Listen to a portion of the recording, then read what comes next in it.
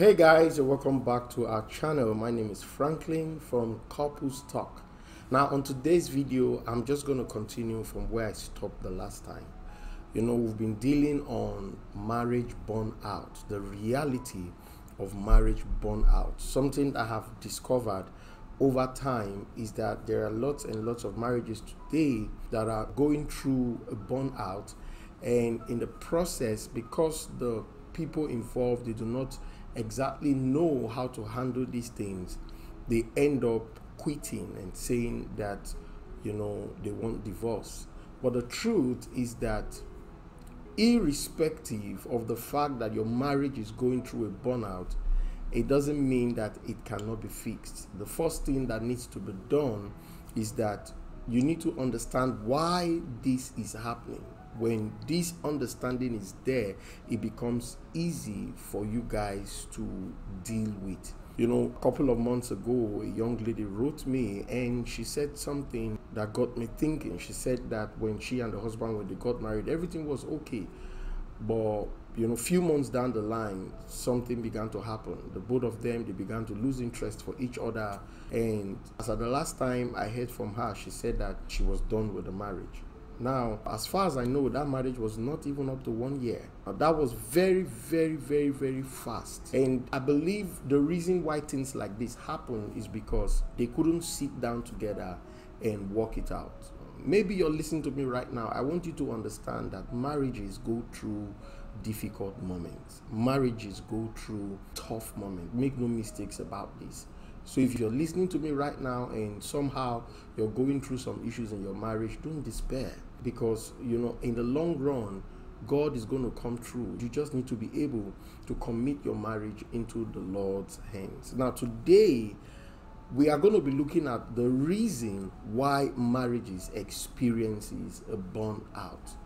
Until and unless you know the reason, you will not know how to tackle it. And God does not want our marriages to hit the rock. God wants our marriages to work. And because He wants it to work, you also must want it to work as well.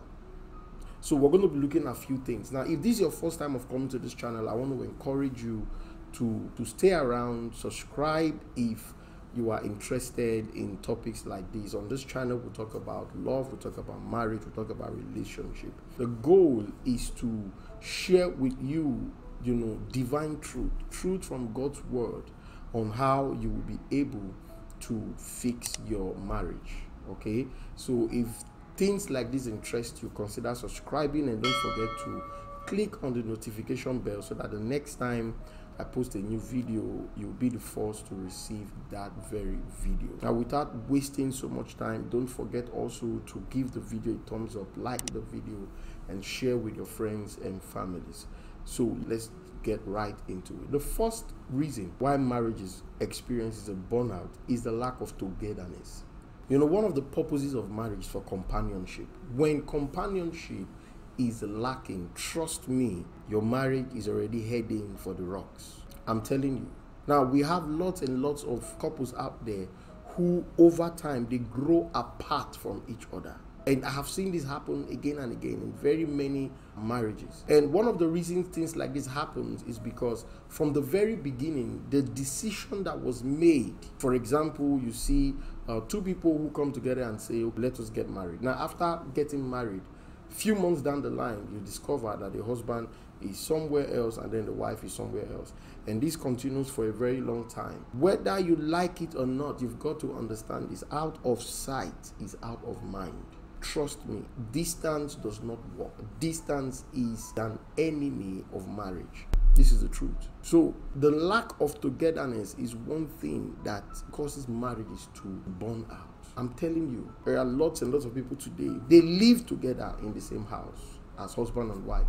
But when it comes to togetherness, it's no longer there. They are no longer able to communicate. They are no longer able to share thoughts together. I mean, that friendship is no longer there. And this is something that needs to be worked on. Now, let us take a look at the next reason why marriages go through a burnout. The next one is a lack of appreciation.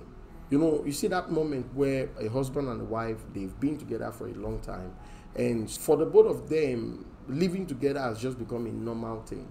So whatever the lady is doing, the young man does not appreciate. Whatever the young man is doing, the lady does not appreciate. And in most cases, what you hear more is blame. Why didn't you do that? Why didn't you do this? Why didn't you attend to this? Why didn't you attend to this? So a lot of times you see that the blame game is now getting more than the appreciation. And if this area can be worked on, I'm telling you, a whole lot can take place. See, never get used to your wife. Never get used to your husband. This is something that you must learn. Treat each other every time just the same way you treated each other from the very beginning. You get a point now? So acknowledge the things that your spouse is doing. Acknowledge their strength. Don't just only talk about their weaknesses again and again. Don't dwell on their weaknesses. Learn to also appreciate their strength. Learn to talk about it, not just to them, but also in public. This goes a long way to encourage your spouse, and I'm telling you, it has a way of spicing up your relationship with your spouse. You get the point now? So this is something that needs to be worked on. Another reason why marriage experiences a burnout is a lack of extracurricular activities. What do I mean by extracurricular activities? When couples get married, for very many couples today, they just feel it's all about what happens in the marital home. But you see, there are times when it is good for the both party to take their marriage outside or take their relationship outside and go and catch some fun. Go play some games somewhere. Go for holidays. Go for vacation. Go for picnics. And guess what? You don't really have to break the bank to be able to do this. It's just something that you can plan. You get the point now. Most of the time when I and my wife, when we want to have moments like this, all we do is plan. We start saving up the money, 2 or 3 months before. And by the time 3 months is over, we have more than enough to be able to do whatever it is we want to do. You get the point now. So this is something that, you must introduce. Even when children comes, you must introduce extracurricular activities. It spices up the home. You don't have to stay in your marital home 365 days of the year. There are times when you guys just go out, abandon the house, and just go out for the weekend. I'm telling you, when you come back home, you will appreciate your home, you will appreciate each other more. It's a different experience. You've got to understand that dating, okay, what I mean by that is taking each other out is not for only when, you guys were boyfriends and girlfriends. No, it shouldn't be limited to that era. You get the point now. The both of you should learn to take each other out. There are times when even dinner, you just go out and take dinner together. Take your children out for dinner. See, you may not understand, but these things, they go a very long way to build togetherness in your home. And this is very, very important. Now, the next reason why marriages experiences a burnout is when there is no respect for each other, the lack of respect for each other. Now, this is something that I have seen again and again when two people begin to live together. Because they have seen everything about each other, they tend to lose respect and regards for each other. And this is a huge mistake. See, you've got to understand this. It is not possible for you to live with somebody and not know everything about them. It's not possible for you to live with somebody and not be exposed to their weaknesses. But you've got to understand, in spite of their weaknesses, focus on their strength. Most of the time, you see a young lady who tends to disrespect the husband because of his weakness. And in some other cases, you see a young man who tends to disrespect the wife because of her weaknesses. And this is wrong. This is absolutely wrong. This is something that if you do this in your home, in the long run, it's going to be over. So you must learn to respect each other. If this can be worked on, I'm telling you, you guys will have a glorious home. No matter the weaknesses, no matter the strength, learn to accord the respect that is due to your husband. Learn to accord the respect that is due to your wife. Something I discovered, most men don't think that they should respect their wife. But you've got to understand, your wife is also a human being. Your wife is also a daughter of God. Your wife is also an heir of salvation. Together with you, at least that is what the Bible says. You get the point now? So for that reason, you've got to give respect to your wife. Remember, your wife is not just your wife. She's someone's daughter. She's someone's sister. She's someone's auntie. I mean, these people, they have value for her. In the same way, you should do the same. Have value for your wife. Don't treat her anyhow because she's now your wife. She's not a piece of rock. You've got to understand this. Have respect, have regards. And guess what? Most guys, they think that when they have a lot of respect for their wives will see it as weakness. No, that's wrong. I don't know where people get such thoughts from, but the truth is, when you have respect for your wife, it helps your wife to respect you even more. Young ladies, listen carefully. You've got to understand something about young ladies. They love people who have respect for them. It's only the foolish ones who actually think in that direction. When a man is in love with them and the man has respect for them, they begin to see it as a weakness. That is foolishness, utter foolishness. You get the point now? At least 90% of the ladies will want to reciprocate that respect. They will have regards for you. Why? Because you have regards for them. You get the point now? Respect in marriage is very, very important. Never disrespect each other for no reason. Don't scream at each other outside. Don't talk to each other the way you like outside in presence of people.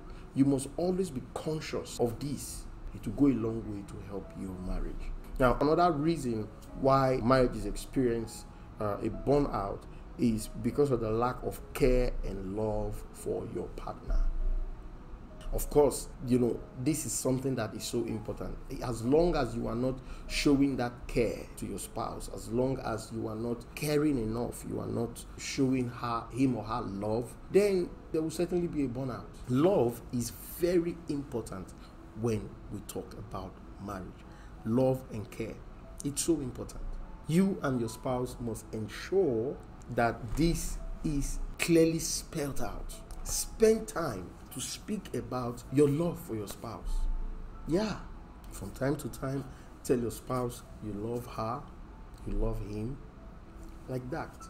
So this is something that, must be given attention to. And finally, the lack of God's presence.